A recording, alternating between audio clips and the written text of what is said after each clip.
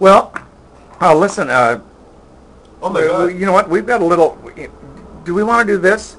Do you want to make some initial comments on the next album, the White Album? I know we've talked a little about this, but we didn't get it recorded. We have one more single I forgot. Hey Jude. I don't know if you. Oh well, shoot. Let's roll into Hey Jude. Is it doable? And yeah, I didn't study it. I actually not sure what key it's in. I think it's an E.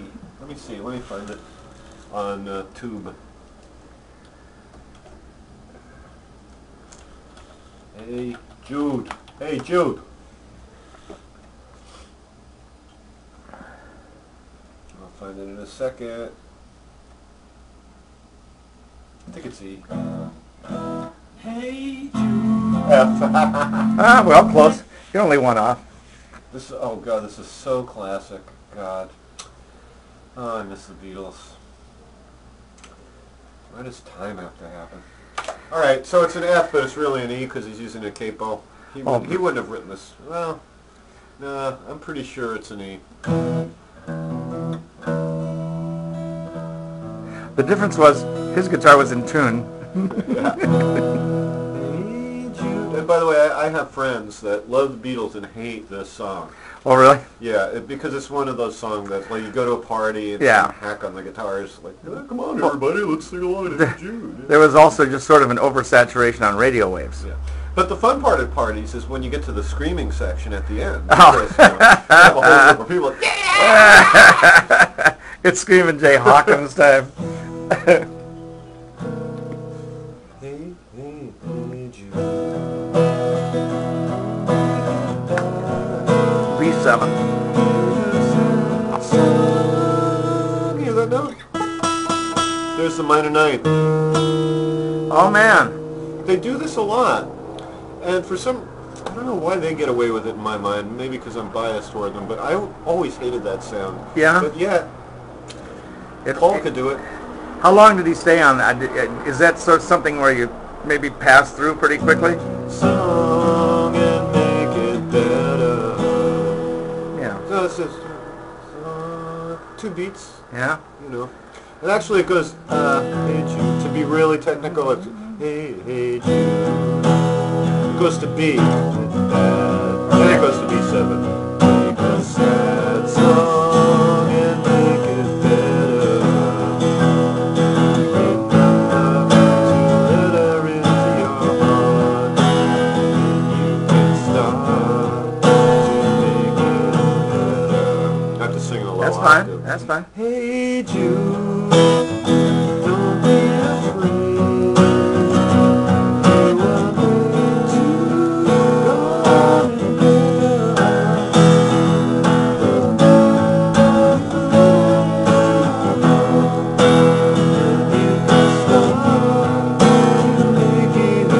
So we got a 1-5-4, 1-5-1-4. You know, Right. it's real Over and over and simple. over again. Yeah. Now what we do is... Can you talk quickly about the relationship between the B to the B7? Yeah, well, that's it's a very subtle difference. And in fact, you know, lots of times you could play a major chord and it will substitute as a 7th chord, even in blues settings, you know. Okay. Like, you know, I've harped on, like, the blues is 7th root. Well, there's so much by a blues chord progression that can be implicated by the melody line you're singing. Right. If I sing da da da da da da, that makes it blues right there. All right, so but I'm not using a 7th. Right. But the implication is there. In this case, it's purely classical. It's not blues. What it does is it emphasizes the idea that we're going to be going home to E.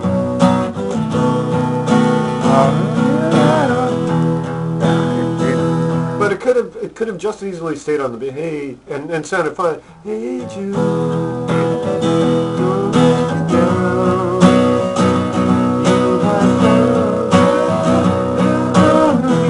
So there I played the B all the way through. Not much of a difference. You know? Right. It's just a slight little spice. That's all it is. Right. Remember to let her into your heart, and you can start to make sense. 1-5-1-4-1-5-1. You know.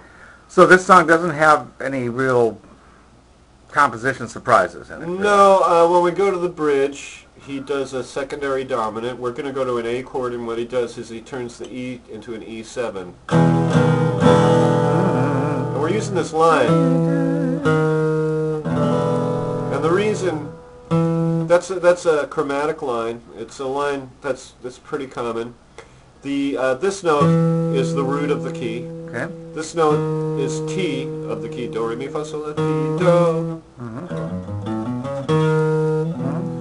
And when we turn it into a seventh, we flat that T. Alright, so, and that acts as 5-7 of 4, or 5-7 to A. Okay. Alright, now again, 5-to-1 relationship. A, B, C, D, E, 7 going to A. Alright, when we think of the 5-to-1 relationship, you have to think of the chord you're going to and then count up 5 steps.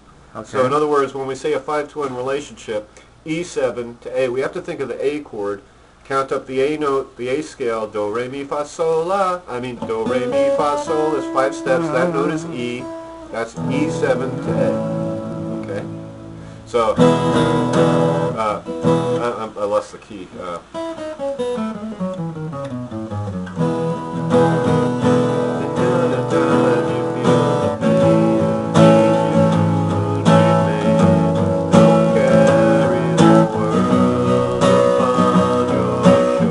Alright, so what's going on there? Same thing as this trick with the C. Scale line in the key of B. We have A, G sharp, F sharp, E. So right. Scale notes of the key of E, of the key of, well, technically for a moment it's the key of A, but it's not a big deal.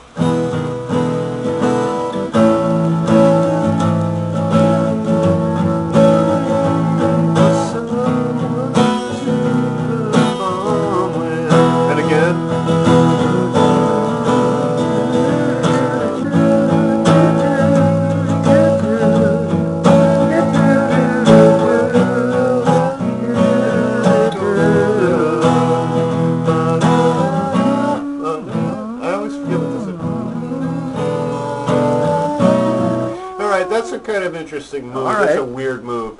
He turns the E into an A7, an E7, but he's not using it in a 5-to-1 relationship. He's not resolving to the A in this case.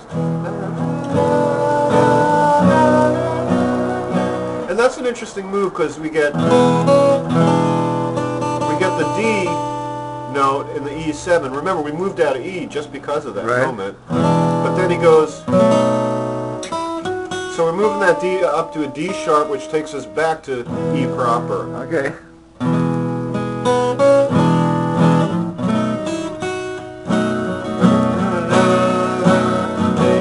That's it. That's it. That's pretty much it. Then he goes, we move into Mixolydian at the end.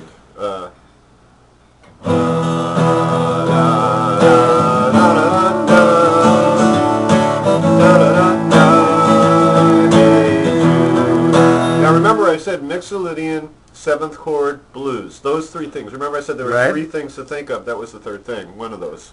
So Mixolydian, 7th chord, blues. All those have to be kept in mind together. However, always remember too that 7th chord doesn't always mean blues. In the European sense, sometimes it just means 5-to-1. Okay? So, and you can hear, the interesting thing is we're moving into Mixolydian. And guess what? He starts singing blues licks at that point. That's right. Now this melody is purely straight classical Mixolydian. That's all right within the scale. But then he goes. Yeah, that's right. Then he goes James Brown, you know, with the screaming and guttural noises. I loved all that stuff. I thought it was fabulous. Laura's that. You know, when they were recording a bunch of songs, and when that song, they saved that song for last because Martin said to him, "If you're going to scream like that, you better save your voice." You know, and it was. Oh, we got big truck coming by here. Big truck. There we go. I just love the carte. You know, in a way, the carte blanche that the Beatles had, where the Beatles we could do anything. In a way, you know, they got away with a lot of nonsense, like 1, 2, 3, 4, and I have a little more. You know, all this like lame stuff that they were doing. 1, 2, 3, 4. Can I have a little more? 5, 6, 7, 8, 9, 10. I love you. Ba ba ba ba. You know, really silly shit. I don't even know where that's from. I think it's maybe on the Yellow Submarine record. Could be. In any case, but the carte blanche also on the other side of it, the positive side, was McCartney says, you know what? In this ballad, this beautiful, lovely ballad that I'm singing to John Lennon's son, you know, to give him, you know, some sense of spiritual strength, I'm going to have a scream fest at the end of the song for another 5, for the same length of the entire song. You know, I mean, that is, I'm glad they had that kind of carte blanche because, you know, we wouldn't get stuff like that. Sure, and, you know, frankly, when you think about the tradition of screaming in rock and roll, you know, he learned to go woo from Little Richard, he brags about, and he listened to James Brown and people like that. And Jerry Lee Lewis. Jerry, all those guys that were screamers. Well, you have to say that McCartney perfected screaming, much more so than Lennon ever did. That may be true, yeah. You know, so I'm glad in a way that, you know, they recognized their power and they could get away with anything, because it also left room for a lot of things they would not have normally done. Yeah, maybe so. So God bless them, the Beatles. Well, listen, we have covered. That's great. We covered 2 biggies today: Lady Madonna and Hey Jude. And now, for real, we're going to do White Album. And then it's going to be the White Album next time. We'll be looking at Mr. Vincent Caggiano signing off. Back in the USSR, Dear Prudence and Glass Onion, if we can get that. Okay, there we are. All right, that's it from Venice Beach, real close to the water. February, whatever it is, the 4th, something like that. Maybe 4th or 5th. Well, you know, in Venice Beach, we really don't have a calendar. We don't need one. But you get some of us in lots of trouble. I know, but it's hard to get a parade going. We'll catch you later. Bye. Okay.